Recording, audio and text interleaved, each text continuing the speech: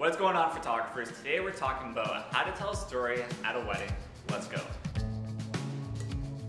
Welcome to part 2 on how to tell a story on a wedding day. We finished up just after the ceremony. Now we're going to talk about how to tell a story for the bridal party portraits and the reception. Let's go.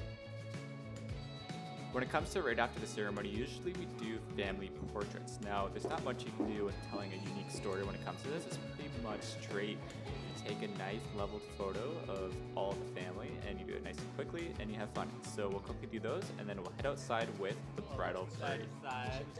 You can stand right there. You can look right over. You can smell your flowers if you want. They're really So you can hold your one hand and look up to her while you're going down.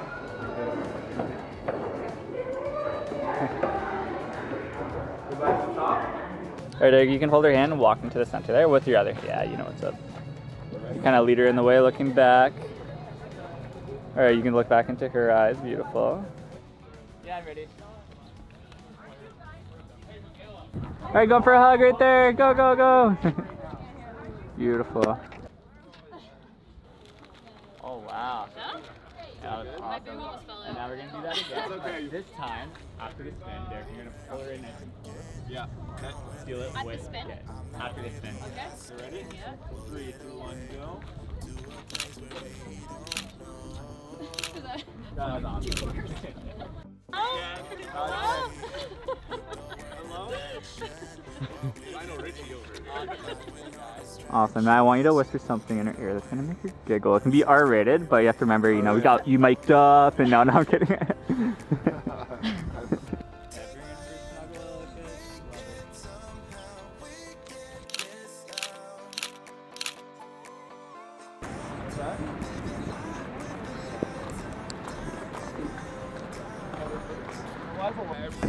And then you can grab her chin and go in for a kiss.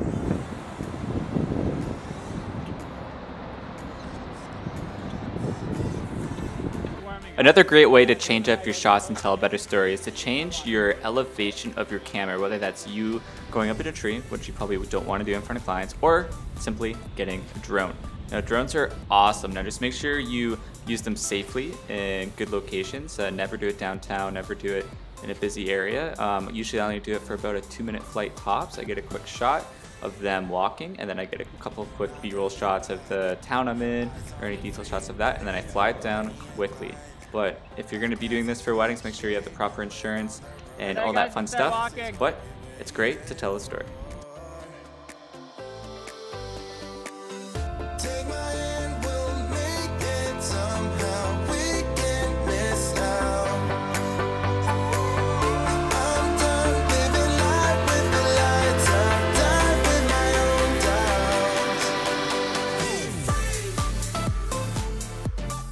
Alright, photographers, so we just wrapped up the bridal session. We first did bridal portraits with the bride and groom and all their bridal party. We did that nice and quick because it's really cold out, and we spent more time taking portraits of just them two. So when it comes to taking portraits of just them two, get talking to them. Don't just tell them to stand there and do nothing. It's really boring. So I always ask them, like, hey, like, what did you first think when you got down on one knee? Kind of like little emotional questions, and always read them as a couple. If you think that they'd prefer a little more like R-rated jokes, then go for that. If they're a little more like laid back, go for that. Get them moving too, especially because it's cold. I got her like spinning around in her dress, which is always a lot of cool, really cool shots that way. When it came to the sun, always get really cool sun flares coming in. Focus on their face when the sun is behind their head, and then once you're focused on their face, hold their focus and then move your camera up a tiny bit to get that cool sun flare. Because if you try to focus when the sun flare is still beaming behind their head, you can't focus on them that well unless you find a contrasting point. So that's one little tip for getting those photos. So we just wrapped up the session. We're gonna go enjoy the reception now and have a good time. So hope you guys enjoyed the behind the scenes so far. Let's keep the day going.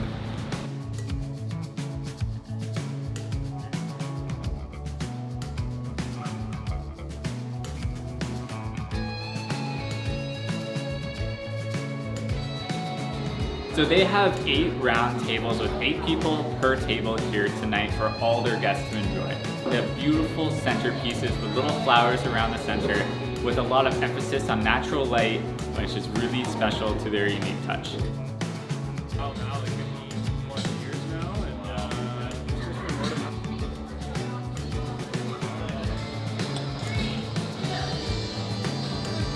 so nice tip for you, Nando, or whenever you're doing B-roll shots of like tables, never shoot like towards, like that's a boring background. Think about your background. If you put all those lights in the background, they're gonna be bokeh in the background.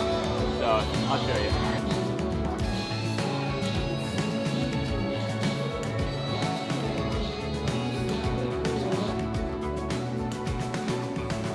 After I get detail photos, then I'd like to take photos of all the candid natural moments that are happening. I don't like to give any direction at this point, I just like to be a fly on the wall, capturing any candid moments throughout the speeches, the parents, the families, from wide shots to up close. And then after comes the first dance. Now when it comes to the first dance, I'm always switching between photo and video like I am throughout the entire day. And what I like to do is, again, tell a meaningful story of shooting very wide, shooting very close, vertical, horizontal, trying to get the whole scene, and then also trying to find the parents to see if there's any emotional reactions there.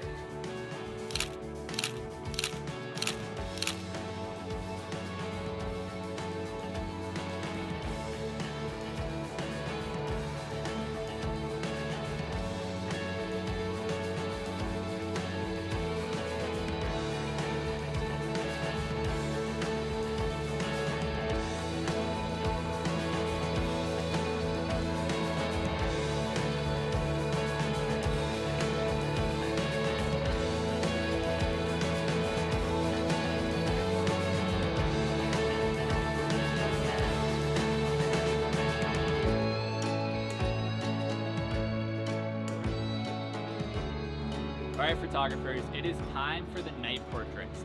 We're putting our couple on a balcony and we're triggering them with a Pocket Wizard Plus X. I suggest any Pocket Wizard. They're a really great brand and they're really reliable, but you can also get third-party brands too that do the job just well. When it comes to settings, right now I'm shooting at 100th of a second because the flash that's going off is going to freeze my couple. It's going to go so quickly and freeze my couple. Even if I'm holding at a lower shutter speed, it's going to be sharp. I'm shooting at 3.2 because I want everything to be in focus. I could stop down to even f4 and I'll shoot at 3.2, f4, f5.6, so I have different options when I'm editing in post. But the best light I have is at 3.2. I'm also shooting at 3200 ISO, which is pretty high, but for a Nikon D750, it can really handle it with these conditions. When it comes to lighting these portraits too, you really want to make sure you have it right behind them. If you have it too high, you're going to get these crazy flash flares into your lens. And if you like that effect, cool, but I like it when it's a little more natural, even though it's pretty abrupt.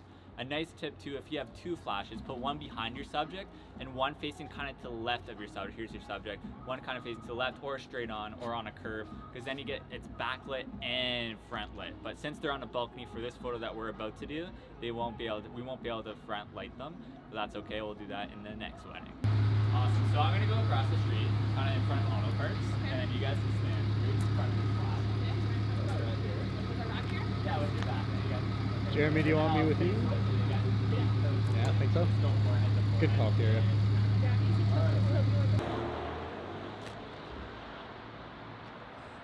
Oh yeah, that's dope.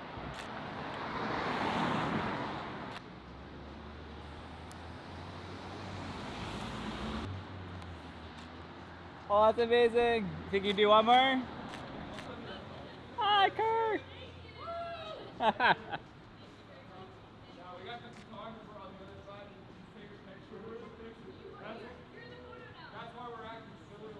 Congrats. Thanks, man. I didn't get married. They did. But I'm having a good day. Thank you. No worries. Do you want me to keep doing it? Yeah, that'd be outstanding. Yeah. They've got an advanced right here, so. You too. You good? All right, and then you guys can start over there, and then you can walk down this sidewalk, and we're good. Walk up the sidewalk. Yeah.